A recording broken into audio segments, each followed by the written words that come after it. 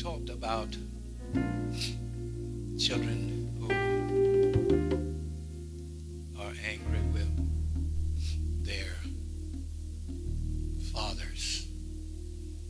We talked about briefly in summary, summarized just 7 different fathers. But we want to zero in on the children who are angry with their fathers. Because the Lord is concerned about the children. When I say children, and I'm not necessarily talking about the little 5, 6, or 7, 8 years old. You could be 50, 60, or 70, or 80 years old. But a product, y'all follow what I'm saying, of one of those categories where your father, you've failed you. And the healing balm, even Christ, has paid a price that we all can be free. The price is paid. We can't add anything to it, but we can believe, right? And as we believe and apply the faith, then we become recipients of God's grace. The book of Ephesians chapter 6 reads thus. I'll give you time to find it again, if you will, and then stand.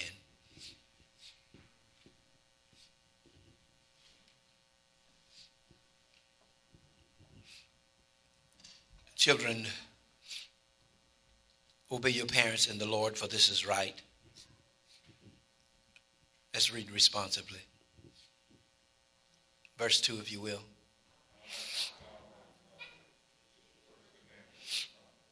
That it may be well with thee, and thou mayest live long on the earth. And ye fathers, provoke not your children to wrath, but bring them up in the nurture and admonition of the Lord.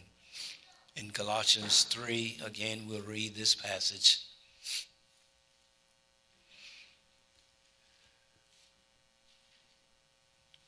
Paul, in dealing with the family, he dealt with wives, dealt with husbands, and then the last two, well, not the last two, but children and fathers. Verse 20 says, children, obey your parents in all things, for this is well-pleasing unto the Lord. Together, fathers, provoke not your children to anger, lest they be discouraged. Amen. Praise God. God bless you. Father, add to this word in these next few moments. Say what you desire to be said. Make us sensitive to your spirit. We'll honor you, for it belongs to you all the glory. And we ask it in Jesus' name. Take control now. Have your way. Amen. God bless you. So we mentioned in Malachi where the Lord said he would turn the hearts of the fathers to the children and the hearts of the children to the fathers before that day of the Lord. He said, lest I smite the earth with a curse. We talked about the different types of fathers. We talked the first week about the fathers that abuse their children. Fathers in the second week, the fathers that abuse the children's mothers. Today we'll talk briefly about fathers that abandon their children. Fathers that abandon their children. And after we speak briefly about that, we're going to talk about the children that are angry, sons and the daughters. I shared with you an incident where I was at a certain service and God spoke to me and said there was a man here longing for his father, and I looked for maybe a young man, but to my amazement, he was well in his years. And all of these years, time alone was not enough to bury or erase the pain and the sorrows that he felt because his dad was not there. And so he stood up. I asked him if they would come. I didn't know who it was, and he stood up and he came to the altar, and he must have been late 70s. But you would have thought that something just happened, the way he sobbed. Some things time may heal. Some wounds time may heal. But I can assure you some things time will not take care of them. But God, hallelujah, he's the answer to the problems. So we'll talk about the angry children and daughters, sons and daughters. And then briefly, the effects of anger over a period of time can be detrimental to our health. So we want to understand and open wide our hearts for the Lord's healing love to flow. The solution is found in Jesus Christ. Jesus is the one that by the word brought the world into existence. And Adam came and sinned and brought the curse upon humanity. Jesus Christ came to remove the curse. And he removed that curse. And now, thank you, Jesus, we all can be free because of Jesus Christ. Briefly, today's focus is men that abandoned, or fathers that abandoned their children.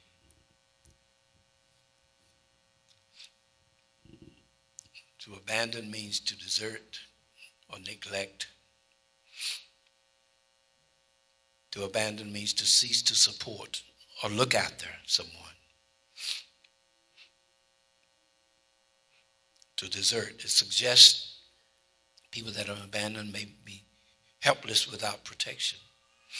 They may be weakened but not destroyed by one's absence. To desert, to forsake, to abandon.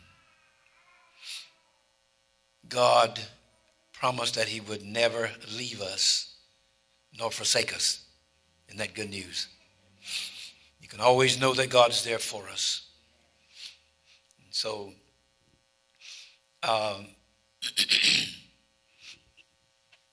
someone said in a study that was a part of their ministry seeking to restore fathers, and they did some heavy, extensive research, and they found out that fathers that abandon their children, not all the time is it the father's fault.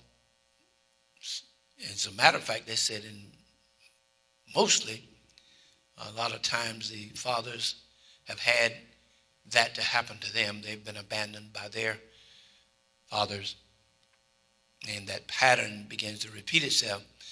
And so when they get a woman pregnant, they hope they have a chance, and in their minds, to try and make it right. But they are deficient in areas of their lives. And it says that a lot of times the child's mother or the woman does not see in that person what is ideal as far as what they would like to see, the kind of financial support. And so they discourage that person and moves on to another. And so they said that the biggest problem is not the relationship of the fathers with their children as much as it is the fathers with the children's mother. That's where the real weakness is. And some fathers, they're looking for the ideal or the soulmate. And if they don't feel like that person is, normally when they get into these sins, they haven't made any serious commitments.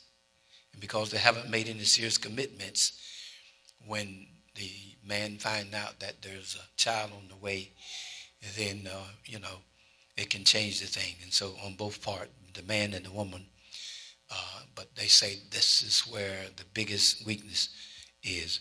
And so if the woman discourages the child, discourages the father from being in the child's life, not all situations are like that, I'm saying, but they're saying that majority of the times there was not really much commitment made when they got into these things. And so the breakdown was there. And naturally, of course, the child gets the brunt of it. That's what studies say. There's exception to every rule. And we didn't say everything is like that, but I was just giving a briefie about what they found mostly. So key weaknesses is in the parents' bond with each other. Fathers may be looking for the perfect soulmate, and they're going to move on now because that's not the idea. Mother may be looking for the man who will really provide this, be the person that will bring about stability and financial security. And that person may well not be the person as far as they're concerned. So, but anyway,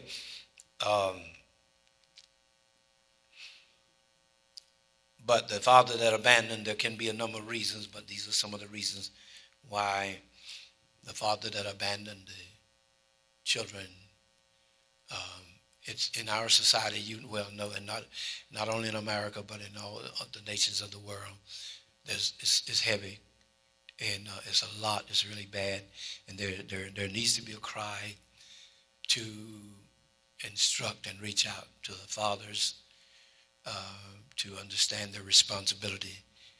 And many of them are not saved, but normally when a person gets saved, it starts the renewal process where they can begin to see and take responsibility for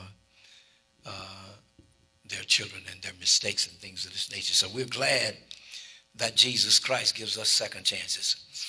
He's a good God. And so briefly, as I said, I'm not here to really talk a lot about the fathers. We want to zero in on the children. I believe the Holy Spirit wanted to zero in not only on the fathers, but on the children, because he said children who are angry. So the subject is children. Somebody say children. And the verb is angry.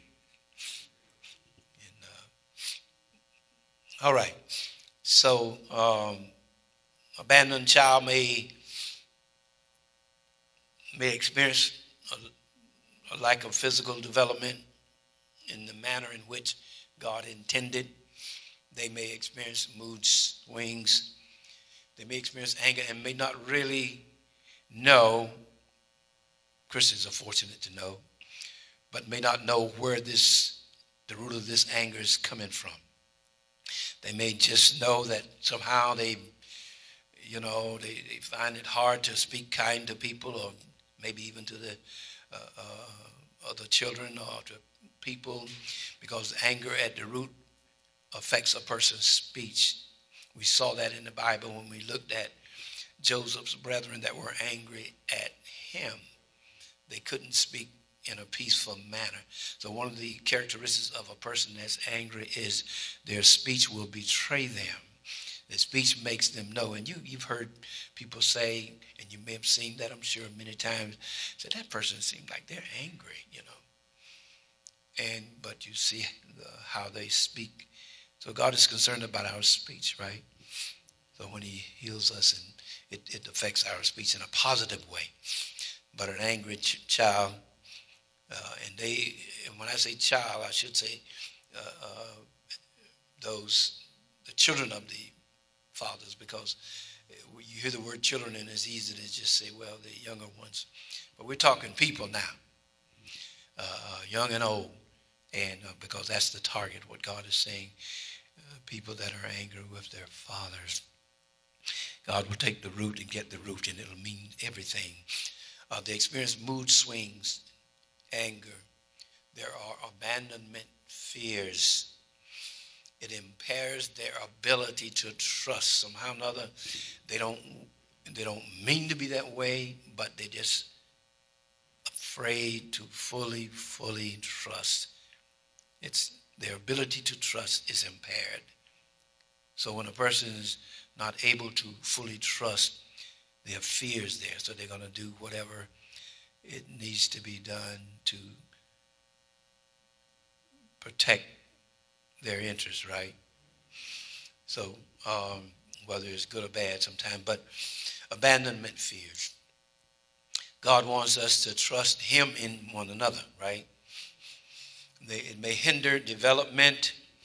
As I said, normally there's a natural developmental process, and those that deal with childhood development, you know that better than I, but there is a natural development process that takes place so that at every stage there is a supply that comes from God. We are to learn certain things. But when that process is interfered with, you've heard people say that they act just like a child. They have temper tantrum, and what's wrong with them? Well, somewhere their developmental process has been impaired. And so God wants to heal so that the person's normally, whether it's emotional, sometimes it's emotional development, sometimes it's the ability to grasp things and put them in the right perspective. Sometimes it's that. It could be a number of things that's interfered with that developmental process. And so when God heals, it turns the light on in the soul, and truth comes in. Light comes in. Isn't that right? And when that light comes in, the Bible says the entrance of thy word giveth light. And so that light comes in, and it's truth. And Jesus said, if you continue in my word, then you're my disciples indeed, and you shall know the truth, and the truth shall make you free. So there's a freedom that comes when light comes in, when truth sets in, right? It's so beautiful, you know. There's been many times in my life that when God shedded the light, truth, I was like, wow, you know. But before truth came, there were anxieties, there were concern, there was twisted perceptions. It's just so many things happen. But once the truth comes in, it brings about a peace, a reassurance, and it brings about a freedom. I remember one time Satan was playing crazy games with me because he knew that there were some areas where that was distorted. I was accusing God of things that he shouldn't have been accused of. And so one day the Lord began to make clear to me, he said, son, that I wouldn't have done that. That's not me. And I knew that voice. And when I heard that voice, I said, wow, so all of this time he's been really trying to trick me. But once that came, it brought such a peace. Because light came in. And see, God is always about to do us good, right? He doesn't want to harm us. He doesn't want to, put a big stick over our head and say, you're going to do this or else. God is love. He loves us so much. And he sees the struggle that we have here in this flesh, right? So he wants to do us good. He is so wonderful. How many times have I gone before the Lord with a twisted perception of God, only to understand he gave a word or two to me while I was in prayer. And I thought, wow, I didn't know that. Because it wouldn't have brought about the anxieties had I known that. God is good, somebody. He loves us so much. He loves us. And so the things that happen to us when there's been abandonment by our fathers, it hinders development. And then there's relationship problems. If I have distrust issues, if I have other image problems, images in my mind as a result of what I saw, it's going to affect my marriage. Because those images got to be changed, right? And once that word comes to help change these images, I start to think different. I start to act different, right? And I start to do differently. We're talking growth, somebody. Isn't that right? Remember what Paul said in Hebrews 5? He said, for when the time you ought to have been teachers, he said you have need that someone teach you again, which be the first principles. And he says, still on milk, and he said, because you can't digest strong meat, because strong meat, now I'm not saying that about us, but I'm just making clear the point that I'm making. But strong meats belong to those who are of a mature age, right? And who have their senses, right? Exercise, right? To discern what? Good and evil. Do you see the sense of how it's important is to develop and grow in this? So we don't call good evil and we don't call evil good, right? Oh my God, it's so awesome, you know. And I'll share with you about one time I was seeking the Lord, and I had this perception of a person, and the Lord said, he said, insight, son. Ask me for insight. So I began to pray and ask God for insight. And as I began to pray and ask God for insight, he shared what I didn't understand. I didn't know. I was like, wow, I didn't know that. So again, it brought a different perception. I was like, wow. Now, when that happens, I can treat a person different, right? Because now those thoughts that are coming from the wrong source are not there. God let light come in. And because that light came in, it exposed the lies of Satan. See, Satan will take advantage of our ignorance. He's always looking. The Bible says he's going about as a roaring lion. So he does that. He does what he does good. So relationship problems in marriage, distorted images. It can create God, mad at God. Have you anybody ever been mad with God? Don't raise your hand. Anybody ever been mad with God? You know why? Distorted images. And the world is like that because they feel like, if God is so good, why in the world does he allow all this starvation? Right? Who gets the blame? God gets the blame, right? You and I know well that God is love. And there was a nation that God was about to destroy, and it broke his heart. He said, their sins came before me, and I knew that judgment was coming if I didn't find somebody that would intercede. And he said, so I sought for a man. I sought for a man that would stand in the gap, in the hedges, so that I wouldn't have to, right? Well, why would you have to, God? Because of sin. So even in that, God sought for a person to just pray and intercede. Remember Abraham, when God was about to deal with Sodom and Gomorrah? The sins had gone up and judgment was coming. So Abraham knew that, and Lot was down there. He said, God, no, you're a righteous judge. God, if you found 50 righteous people in there, you wouldn't destroy that whole place if there was 50 righteous?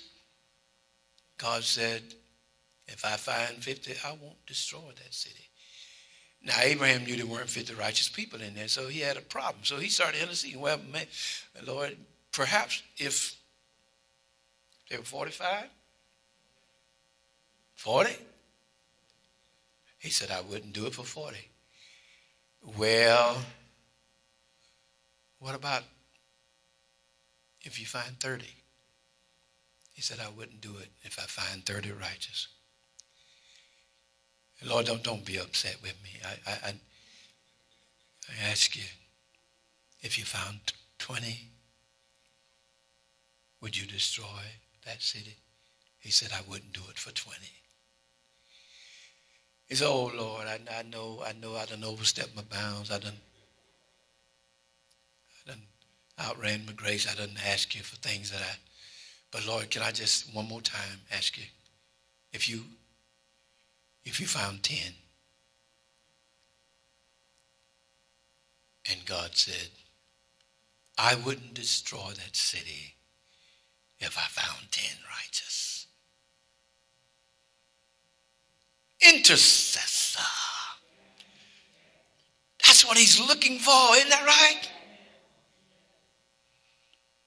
He's He's looking for somebody that will approach his throne.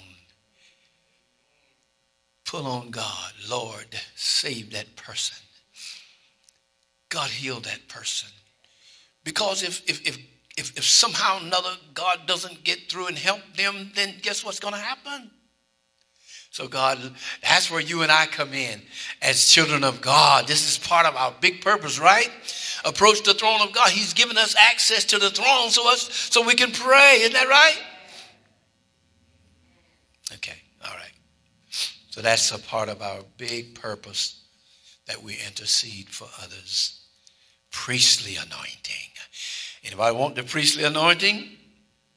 Somebody thought the priestly anointing was something else. Has to do with prayer. Interceding. Amen. All right. So, but anyway, that's I don't want to get ahead of myself, but I was pointing out that they're images, distorted images of God. We can see God in the wrong way. God is good. He's a great Savior, and the more we learn about him, the more the grace we can experience. That's what Paul said. Some of the effects of anger. This is why one of the reasons why we must allow God. And I've been searching my heart on a regular basis. God, if there's anger there, I want you to let me see it. What I'm not going to do is act like, oh, I'm above that. Because we don't know the heart. Isn't that right? The Bible says the heart is, there you go. Wow, man. Who can know it, right? But the goodness of God is this. If God began to say, this is what, this is funny. When God says, okay, I want to hear you this, don't do like this. Who, me? Don't act like, that can't happen to me. You got to be serious. That happened to me years ago. I remember God was talking to me. I said, me? God, you serious? We don't know our heart. So the wisdom is to be open, right? Be open for God. When you sense the Holy Spirit give you that little gentle nudge, you say, yes, Lord. Yes, Lord, have your way. Because the only one to do is good. He's a great God. So symptoms, sometimes migraines, hypertension, digestive problems, sleeplessness, increased anxieties, skin problem. It can even get more serious. And so God, in his love, he wants to help us. I am so grateful to God for his love for us. Let me take you through a few of the verses here briefly, and then I'm done. Why we need to examine and allow God to minister healing from anger. Children who are angry. Anger in itself is not bad. Anger is simply one of those emotions that God has given unto us, right? So anger in itself is not bad. All anger is not bad. It's just, we're not talking about the anger that would happen when a person is angry with sin and what Satan is doing against others. We're not talking about that kind of constructive anger. Anger that can yield the fruits of righteousness. The Bible has hundreds of things to say about anger, and most of them has to do with God's anger. So we know that God he doesn't have a chip on his shoulder. We know he's not prejudiced and all that stuff. So it's constructive anger, anger that can keep a whole world from being polluted. You know, it's so God is good, but we're talking now about the anger that's can be destructive in the long term. That's what we're talking about. So I don't want the people to say, "Oh God, I can't anger." The preacher they're talking about, you say anger is sin. No, all anger is not bad. It's just that in our human nature, when we get angry, if it's constructive, it's good, but all anger is not constructive, right? And sometimes if it's not constructive, it can do damage to others. So let's look briefly into the Word of God, and I'm going to let you go. In Genesis, it talks about Cain. And Cain, God gave an assessment of his situation and his offering. And God didn't accept Cain's offering, and Cain was angry. He accepted Abel's offering. So why Cain was mad with Abel, that doesn't seem to make sense. But he was angry with Abel. But it started from the fact that God accepted Abel's offering and not Cain's. That's how it started, right? And he got so angry, and that anger stayed until the day came. And the opportunity came, and he killed his brother. God asked him, what happened? Where's Abel? I don't know. I'm not my brother's keeper. And then we find Esau was angry with Jacob, right? So the Bible has, like I said, hundreds of things that talk about anger and wrath and this kind of thing. But Esau was angry with Jacob, his brother. But he was angry, no doubt, because the Bible goes all the way back to the fact that Jacob was a supplanter. He connived him and deceived him from the beginning. And so no doubt Esau had it out for him, but then it culminated when he took his blessing of the firstborn. Anger can be cruel. And then the Bible talks about in Genesis, Simeon and Levi, like he said. I'm going to read that for you in Genesis 49. Turn there briefly.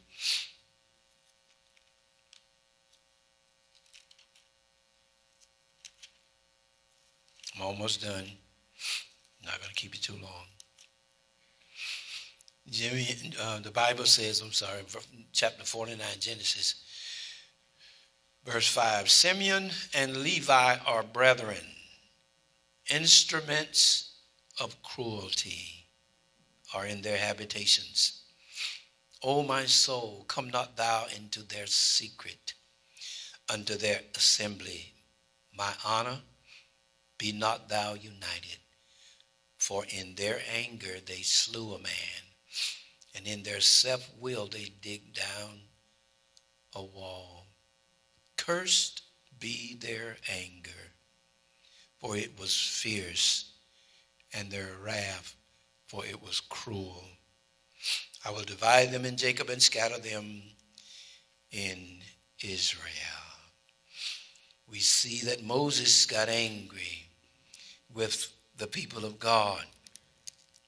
He couldn't take no more.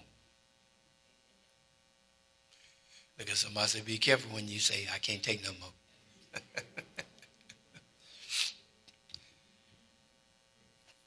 He kept murmuring and complaining. Every step of the way, he couldn't do enough for him. And then God says, okay, Moses, smite the rock and I'm going to give water. They said, we ain't got no water here. He brought us out there. He brought us out into this wilderness to kill us. But finally, when God told him to smite the rock, that anger came out. Wow, you rebels, you know. God says, just for this, you ain't going over. Look at somebody say, help, Lord.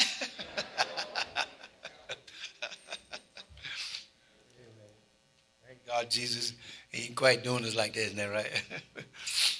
But I'm just pointing out that Moses got angry with Israel, and he was not able to make it in the promised land. But the good news is this. The Bible has, Joel talks about it, Hosea, Psalms, Nehemiah talks about that God is gracious and merciful and slow to anger.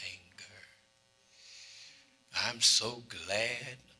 Even if he got angry, his anger is not like us. But I'm just saying, he's slow to anger. And then the Proverbs and Psalms and Proverbs has a lot to say about it. Psalms 37 says, cease from anger and forsake wrath. Proverbs 14 says, he that is soon angry deals foolishly. Let me pause there. The anger within a person will make them do unwise things or make unwise decisions, right? So it's important that we allow the Lord to visit us. There's no sin for him to visit us. It's a delight. And then Proverbs 15 says, grievous words stir up anger. Proverbs 15:18 says, he that is slow to anger appeases strife. Somebody is arguing and fussing and carrying on, and if you're quick-tempered,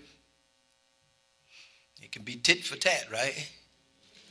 Before you know it, you're in war. But if you're slow to anger, I always use my parents for it, and I got to be careful, but I love to think about it. He that is slow to anger, right, appeases strife. You ever seen somebody argue about himself?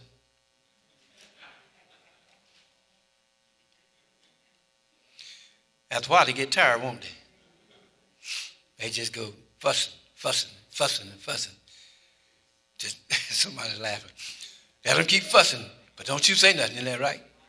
Because if you say something, you're going to stir it up. It's like putting some kerosene on fire. Isn't that right? So don't say nothing. They'll get tired after a while. Isn't that right? He that is slow to anger appeases strife. Slow to anger. The person that is slow to anger is better than the mighty. Oh my God, that's powerful. He that is slow to anger is better than the mighty. Proverbs 27 says, anger is outrageous, and wrath is cruel. Ecclesiastes 7 says, don't be quick to be angry. Don't be quick to be angry. Ephesians 4:31 says, let all bitterness and anger be put away. Isn't that right? Proverbs 21 talks about dwelling with a contentious woman. Don't throw anything. I'm about to say something about the man, okay? Proverbs 22 says, don't be friends with an angry man. Isn't that right? My God, hallelujah. Angry man will stir up strife. He's always causing trouble. Isn't that right? Person that's angry, got anger in their spirit, everywhere they go, it's like strife, man. Everywhere they go, because there's anger in their spirit that they're satisfied. But look at somebody say, thanks be to God for our Lord Jesus Christ. He came to help us. I thank God for that. And then the Bible says, Matthew 5, whoever is angry with his brother without a cause, you know the rest of it. Prodigal son his eldest brother was angry. And he had that anger. He was serving and he had that anger. And it was just brought out when his father did this for his brother. But he was angry all along. And then when his father brought his son back home and began to bless him, then he said, what's going on, y'all? And his servant said, well, your brother's come back home, man. Your father threw a party, man. He was so mad, wouldn't go in. Father got wind of it. He came out there and asked him, son, what's going on? And then he let it spill out. You know what he said? You say, how do you know he was angry? Because he said, all these years. You know, when I first read that a few years ago, I was like, that sounds like me, you know. We have to be honest with ourselves. Isn't that right? And it came out all these years I've served you. All these years I've served you. Did everything right. You wouldn't even give me nothing to celebrate with my friends. Not even a little goat, a little kid. But what am I saying? I'm saying that anger is something that we have to deal with because it impairs, it hinders us from prosperity like God wants us. Ephesians 4:26 say, be angry and sin not. Saying that there's a tendency when we get angry to do things that we wouldn't do otherwise. Isn't that right? Yeah. And so he said a bishop must not be soon angry. God has a lot to say about it. You know, we're talking about the destructive kind of anger that can be detrimental to our health. And so we're focusing in on the children, not the fathers, because the fathers may be dead and gone, some of them, but the children, the product of the fathers. What about you today? You says, I'm a believer. I'm not angry. But did you know believers can be angry too? Believers can be angry too. And many times believers, if they're not careful, can take that anger to the grave. But it's not God's will. He always wants to help us. He's such a good God. Remember this in conclusion. God can help us. He can heal the heart. All he needs is our go ahead. God, do what you need to do. And if we give him that go ahead, God will work. He's so faithful to do it. And boy, will we feel better. Boy, will we feel so much better. Cleanliness will come. The cleanness of God will come upon us. We breathe like freshness of air, and we begin to see things look different to us when we've allowed God to cleanse us, and people look different. You know, we look at others differently now because of what God does through us. He cleanses our heart. He sanctifies us by his Spirit and his love, and he makes us want to love people more. It takes God to do that. Isn't that right? God does that. He bore us like on eagle's wings. He's so gracious, and I hope I can make it appealing to God's people enough to say, God, I want what you have for me. It is so good.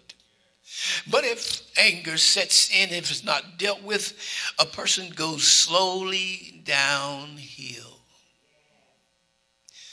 First, it can be anger or resentment, and it turns into others that start affecting our speech. So then it starts affecting our relationship with others. Next thing you know, our friends get few. Isn't that right? And it can affect our family sometimes. Our spouses and our children get upset with us, and we're still standing our ground. They don't see what I'm going through. They don't understand me. But maybe, I don't want to go like this, but maybe it's not so much that they understand us, it's that we understand. Isn't that right? Seeking to understand is so important.